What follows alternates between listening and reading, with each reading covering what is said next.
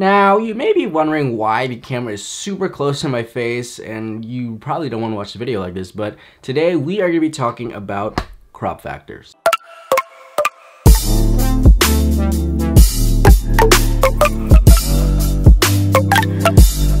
What's going on, YouTube fam? Welcome back to the channel. If you guys are new here, my name's David Lee. I'm a photographer and cinematographer looking to help you improve your visual content through tutorials, advice, and entertain you guys with my own content. So today we're actually going to be talking about APS-C, full frame, APS-C-H, and all of those different crop factors, different full frames and crop frames, all that stuff. And it's super important. You may not understand it right now, but it's super important to understand it if you're running cameras, because it really helps you decide what lenses you want to buy, or what problems you may have with your camera, or what issues you might be having with being too close or too far. And that's why it was super close at the beginning in the intro, because it was really important to help you guys understand that sometimes that happens because your camera is a crop frame. We're gonna jump straight into that, but drop me a comment below. Let me know, are you guys running full frame APS-C, or do you not know? Because after this video, you're gonna know. Let's jump straight into it and get started with talking about crop factors.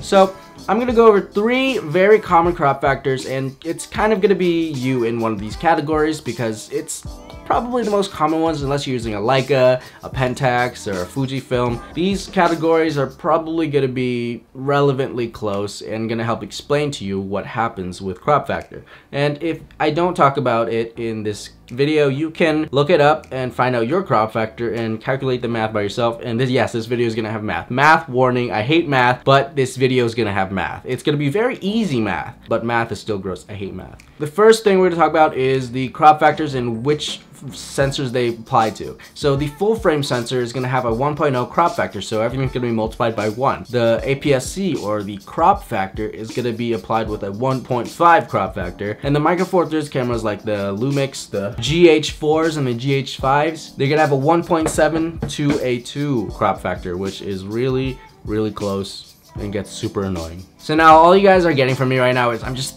throwing numbers at you. Think about it this way. So right now, this here, we are in a full frame sensor, okay? So think about this. We're in a full frame. You can see everything here. Now let's say we switched it to an APS-C. This is what you might see. It's gonna be a lot closer. You're gonna have a lot cut off. And this is kind of a lot of your cameras. It's multiplied by a 0.5. So right now I'm running on the 16. Let's switch back to full frame. Okay, so right now I'm running at 16 millimeters, right? Keep that in mind. If we did that, 16 times, let's say, what was it? Crop frame, 1.5. So our 16 millimeters would turn into a 24 millimeter. If I put the lens together, that's going to be a 24 to 52.5 millimeter lens. My 16 to 35 turns into that lens.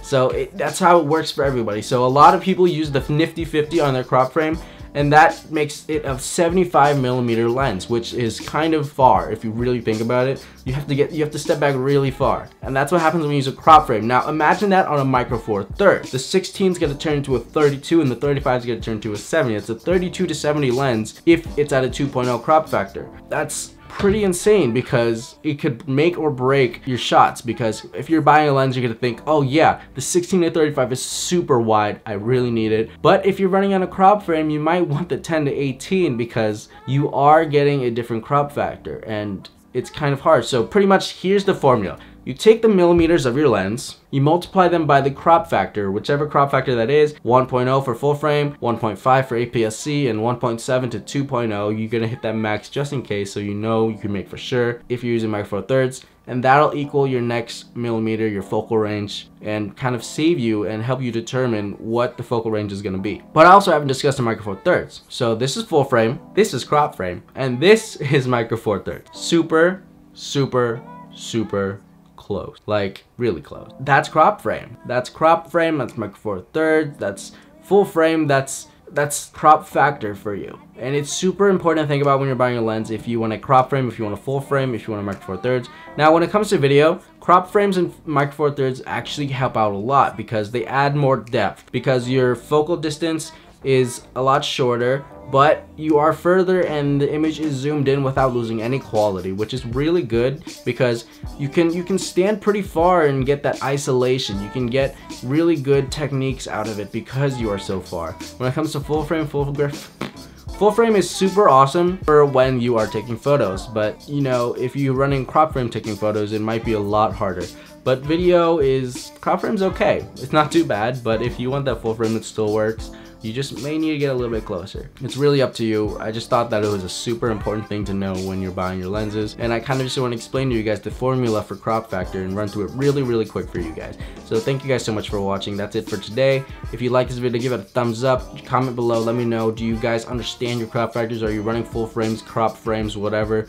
Let's talk about crop frame in the comments. Let me know in the comments below. If you guys don't know anything, let me know that you don't know. I hope you guys could pull something out of this. I hope you guys could understand a little bit more out of it. Yeah, if you guys aren't already subscribed, make sure you guys hit that subscribe button, and I'll catch you guys in the next video. Stay awesome, have an amazing day, morning, night, wherever you're watching from, and I'll see you then. Oh, and I'm going to San Antonio, so videos might be lacking. I don't know, maybe. We'll see.